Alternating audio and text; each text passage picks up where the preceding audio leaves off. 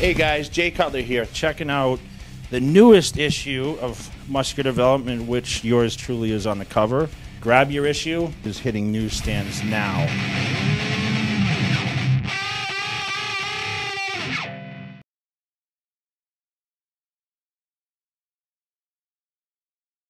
All right, so here we are at Gold's Gym here, another session we're going to do for MDTV. It is now 10 past 1 in the morning. We're just about 3 weeks, a little over 3 weeks out. Okay, I'm going to check my weight. I've had 5 meals so far out of 7. 5, yeah. So I woke up about 275 and a half this morning. Okay. So my weight is just over 283 and a half, but I'm wearing sneakers and a couple. So I figure I fluctuate about 6 or 7 pounds through the day, so we're gonna bang out some hamstrings today, so let's go hit it.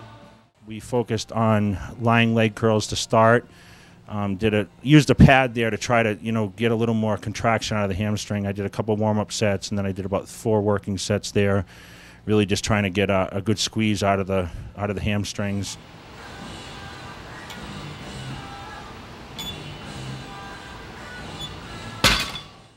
Next moving, seated leg curl, which really helps focus, take the hips out of the movement. We did 3 sets there, going up to almost the whole weight stack. Just really trying to get a good squeeze and get a good stretch on the hamstrings. It's something that I think is a little different for those gyms that actually have that seated leg curl, that ham tractor. It's a really good movement for the hamstrings.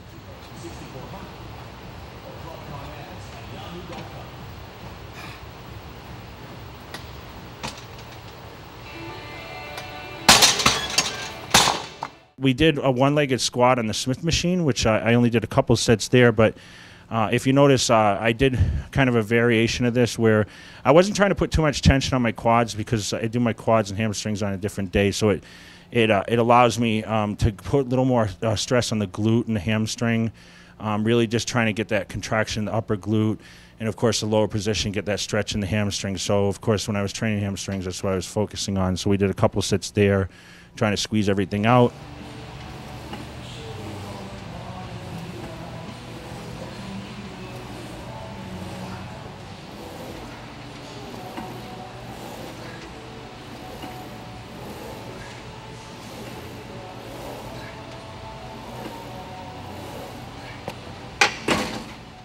Next, moving over to stiff-legged deadlifts with dumbbells, which in the past I've done these and not really felt them as much. I was bending my knees too much.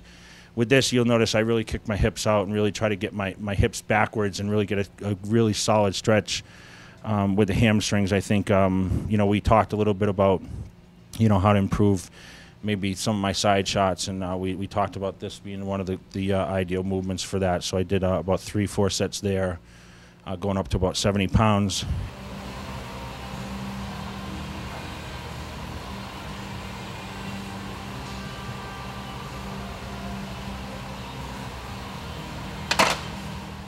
And then, of course, move over to the one-legged curl, where we did 3 sets there, and just focusing unilaterally, just getting the blood in there, and really just trying to get a great contraction out, bring out some more detail. By that time, my hams were pretty much already fried. As you see, I did a couple stretches at the end just to try to really get, everything loosened up.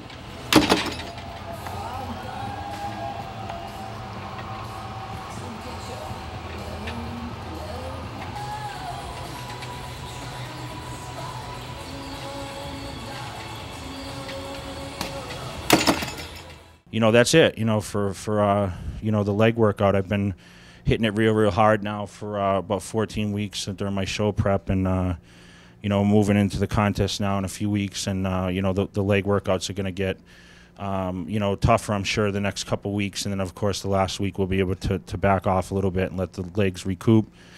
But I seem to be making progress.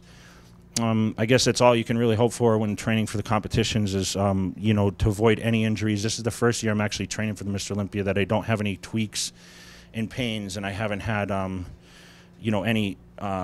any strains getting ready for the competition. Yeah, knock on wood.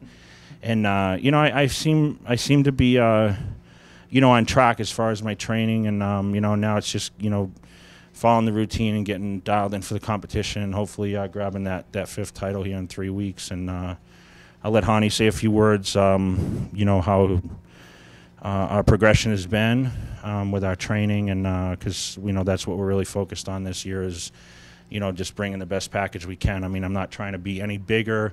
I'm just trying to bring a dry look to the Mr. Olympia and just show my best, that my physique can actually show, and just try to outmuscle everyone to win the competition. So I'll pass it off to Hani, and I want to thank all the fans out there, and of course Muscular Development, Steve Bleckman and his staff, and we'll see you guys in 3 weeks. Okay, I just got into Vegas about 4 hours ago. Jay picked me up. I was doing a stint out in Boise for a couple days. Came directly here after we spoke. Thought it would be a good idea.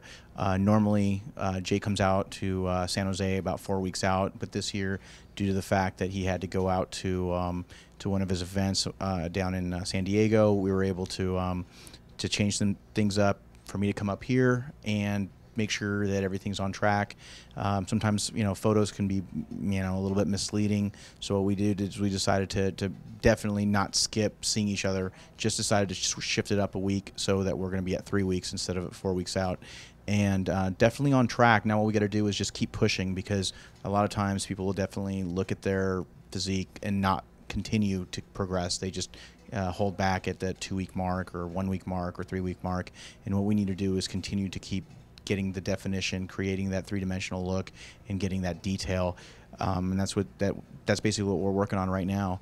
So everything again is on track, and looking forward to the next muscular development update. So check back with musculardevelopment.com, and you'll see me, you'll see Jay, and our next update, getting ready for the 2011 Mr. Olympia.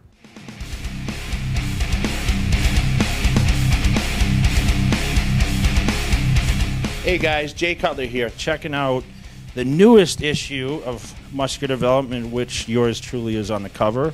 Grab your issue, is hitting newsstands now.